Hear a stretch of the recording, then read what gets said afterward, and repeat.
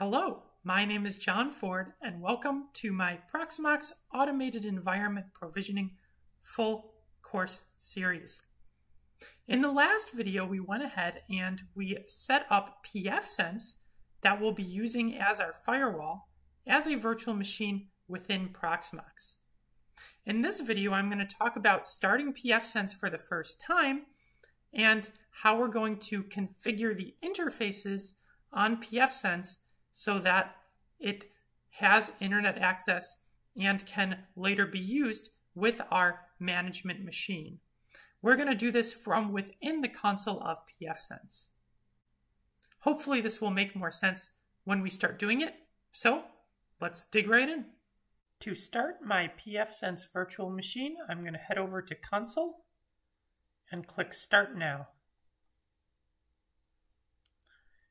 It may take a while for pfSense to boot up. I have paused the video and waited until pfSense has finished booting, and you can see it is now asking me to accept the copyright and distribution notice. I'll hit Enter to accept. From there, I can select Install. I will simply hit Enter. Auto on ZFS is fine. I will hit Enter. And all looks good, so I'll hit Enter again. And I will hit Enter one more time. In order to select the disk that it was able to locate, I will press the space bar to select it and hit Enter again. And from here, I am sure that I would like to install pfSense, so I'm going to press the left arrow key and again hit Enter. Now I'm going to wait until the Proxmox installation finishes. Once this is complete, I would like to reboot into pfSense, so I'm simply going to hit Enter.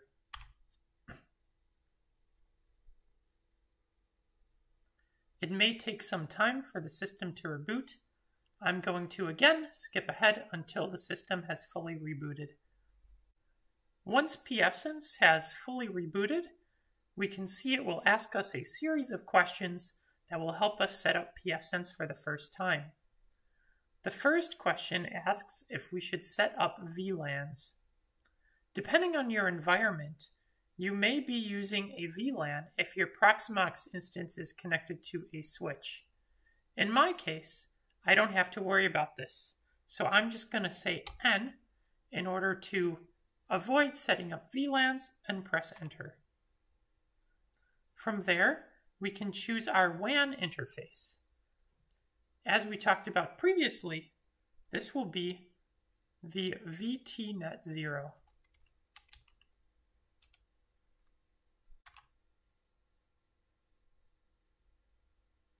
Now from here, we need to choose our LAN interface. Our only remaining interface is VTnet1. If this looks good, we will click Y to proceed.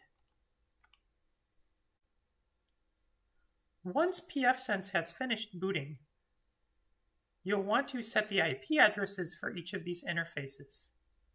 In my case, the IP addresses seem to have been set accordingly. However, I will still showcase this process in case they have not been set accordingly for your installation. It is important to note whether, for the WAN, you would like to have a static IP address or whether you plan to be assigned an IP address through DHCP. Depending on your network configuration and your IP address assignment for Proxmox, that will determine which way you would like to go. In the case of Illinois Institute of Technology, to obtain a public IP address, I request a DHCP static lease. This means that I provide my interface's MAC address, and I will receive back an IP address that I can obtain through DHCP. Note that to find your interface's MAC address, you can always go back to the Hardware tab and look at the network device that is associated with that interface. the MAC address will be listed there. Anyway, I'm going to set interface's IP address for the WAN. To do so, I will select option 2 and press enter. Then I will select 1 for WAN and press enter. I do in fact want to configure the IPv4 address through DHCP.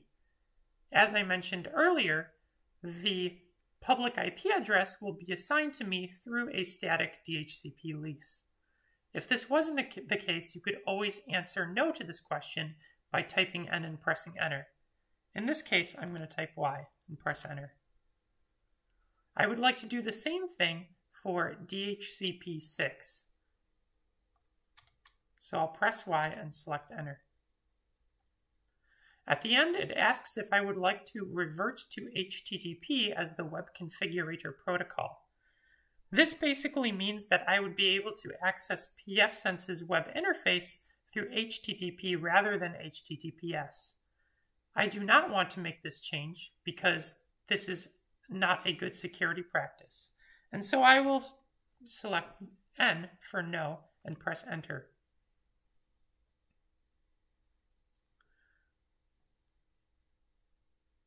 Now, in a moment, all of the changes that I recently requested will be applied. When I get this message, I can select Enter to go back to the configuration screen. Now I'm going to configure my LAN's IP address. I'm going to do so by selecting 2 and pressing Enter. This time, I'm going to enter 2 for LAN.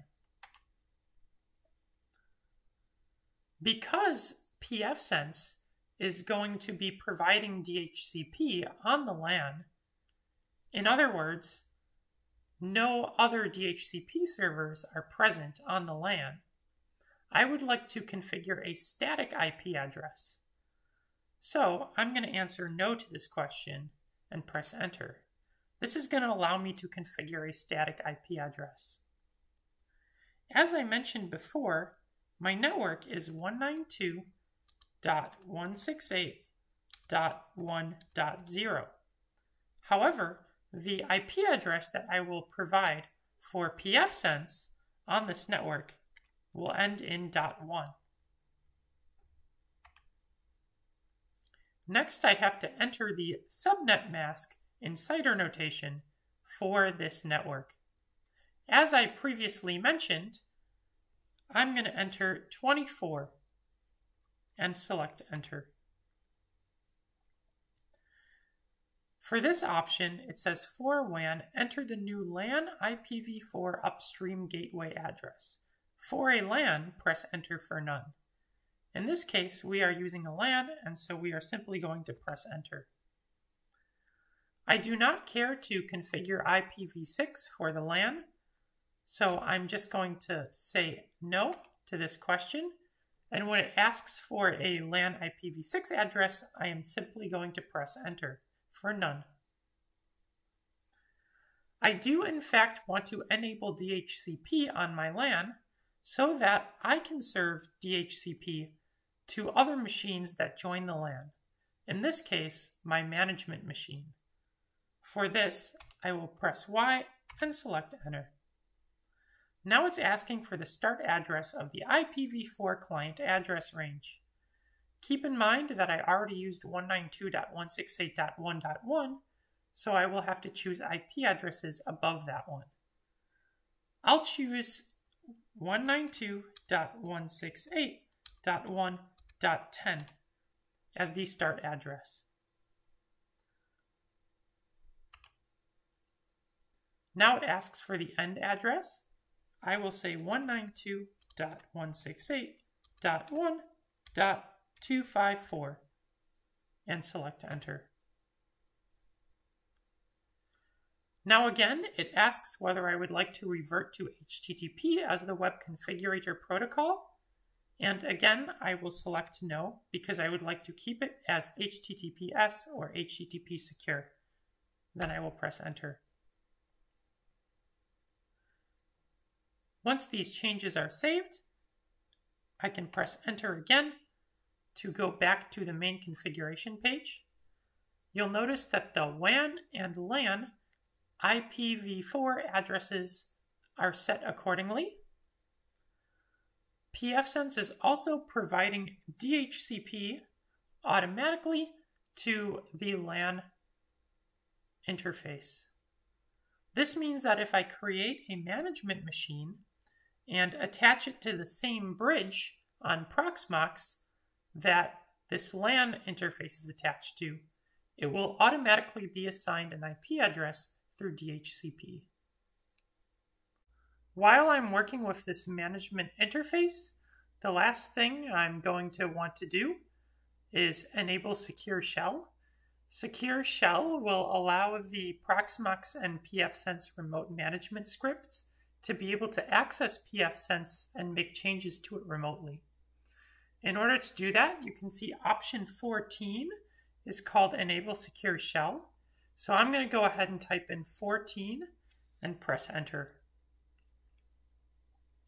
Now it asks me if I would like to enable SSHD or Secure Shell, and I would. So I'm going to type in Y and press enter. Now SSH is enabled and it should be accessible on the LAN interface.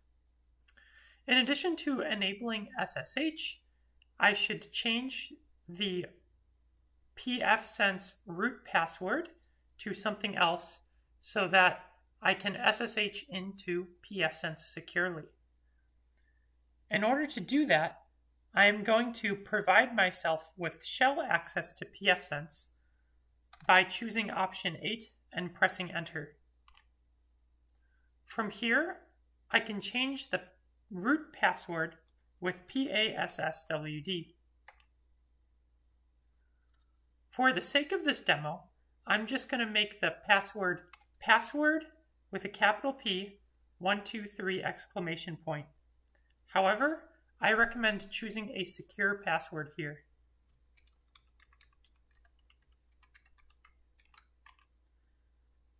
Then, once I finish typing in my password and press enter, I will enter it once again.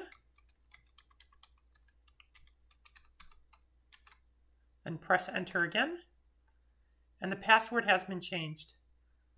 With these changes, I should be able to SSH into pfSense remotely to make configuration changes remotely. I can always exit this root shell and go back to the management interface by typing in exit and pressing enter. We are now ready to go ahead and set up our management machine that we will use to finish configuring pfSense.